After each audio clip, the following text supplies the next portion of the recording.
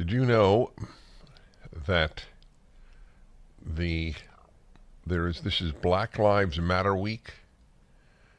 Black Lives Matter at School Week of Action. Did you know that? This is taking place this week at schools across the country. Yeah. There's, for example, Parents Defending Freedom reports. On October 17th, 2023, Black Lives Matter at School published a statement regarding Israel and Gaza that states, BLM at School wants to be clear in our recognition that this unfolding loss of Palestinian and Israeli lives is the direct result of decades of Israeli settler colonialism, land dispossession, occupation, blockade, apartheid, and attempted genocide of millions of Palestinians. Palestinians are reminding us that decolonization is not a metaphor or abstraction, but requires real daily struggle. That's Black Lives Matter, which I knew from the outset is an evil organization, if evil has any meaning. And yet, the Major League Baseball, didn't they have BLM on the pitcher's mound? Remember that? The sheep who run our institutions. Yesterday I spoke to you about, and I'll be going on Megyn Kelly today to speak about the NFL having two national anthems because Roger Goodell, who is a nothing in a position of power, a true nothing, a windbag who has decided to hurt his country.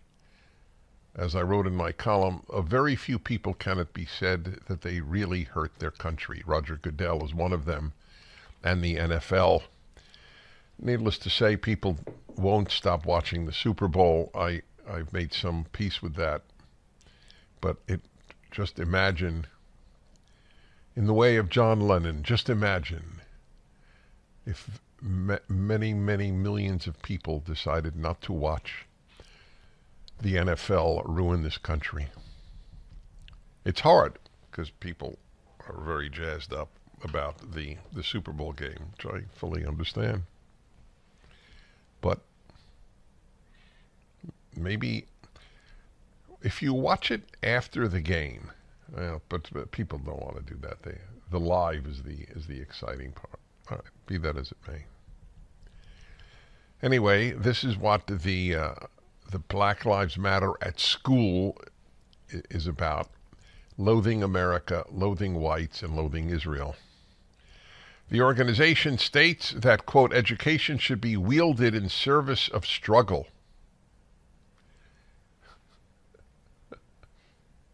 Because you have it so bad in America. Oh, God, BLM. Teaching should include Palestinian existence, resistance, culture, global contributions, and the ongoing struggle to realize a free Palestine. It's amazing. Just amazing. I'd like to see what the global contributions that they talk about with regard to Palestinians. The single greatest contribution of the Palestinians has been terror. Has been slaughter of innocents. Watch the movie, what is it called, Munich? Is that the Spielberg movie on the murder of all the Israeli athletes at the 1972 Olympics?